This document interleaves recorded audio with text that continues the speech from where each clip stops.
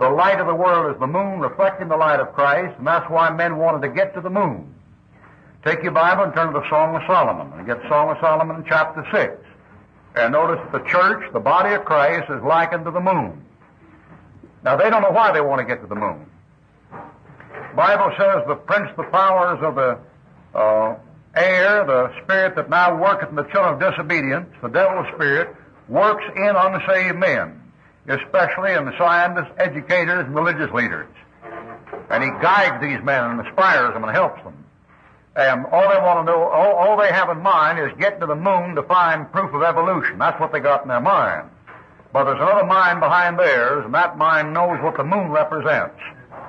And when the world gets to the moon, it means the world has taken over the church. Song of Solomon 6:9. My dove, my undefiled, Paul says, chaste virgin. 2 Corinthians 11. My dove, my undefiled, is but one. The Bible says, I have espoused you to Christ as one chaste virgin. There's one body. You're members of one body, but one. She is the only one of her mother. She is the choice one of her that bore her. The daughters saw her and blessed her, yea, the queens and the concubines, they praised her. Now watch it. 10. Who is she that looketh forth as the morning?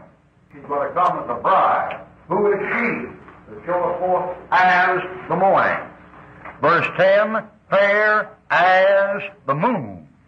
The moon shines at night, back in here. Christ said, ye are the light of the world. Clear as the sun, back to Christ. Son of righteousness. Malachi chapter 4, you studied last week. And terrible as an army with 1, 2, 3, 4, 5, 6, 7 banners. Banners. So in this age, the church is like the moon. She puts out a light at night. Someday she'll come back on this earth, but she comes back to this earth with Christ. She comes back as the sun coming up in the morning. When she comes the next time, she comes as an army with banners. So in this age, the weapons of our warfare, Paul says, are not carnal, but mighty through God, the pulling down of strongholds. And when we come again, the weapons of our warfare are carnal. We have swords. Take your Bible and turn to Joel chapter 2. In this age, in nighttime, our weapon is the sword of the Spirit, a spiritual sword. When we return, we have literal weapons. Turn to Joel chapter 2. Joel chapter 2, and get Joel chapter 2 in one hand, and get John 18 in the other. John 18 in the other. Now, this is the difference in the church's ministry in this age, nighttime, and the church's ministry at the Advent, which is daytime. The Bible said the Christian should study to show himself approved unto God, a workman that he is not to be ashamed, rightly dividing the word of truth. All right, John 18, and this is Jesus before Pontius Pilate. John 18, Jesus before Pontius Pilate. John 18, verse 37. Now I'll begin at 36. John 18, 36. Jesus answered, my kingdom is not of this world. If my kingdom were of this world, then would my servants what? Fight.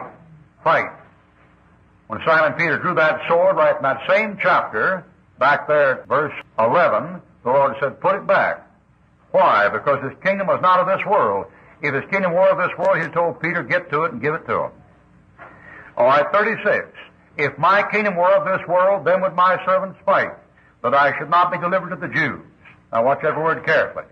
But now, underline it, now is my kingdom not from hence. From where? From the world. But now is my kingdom not from hence. What's the implication? The implication is someday it will be from hence. Notice, now it's not from hence.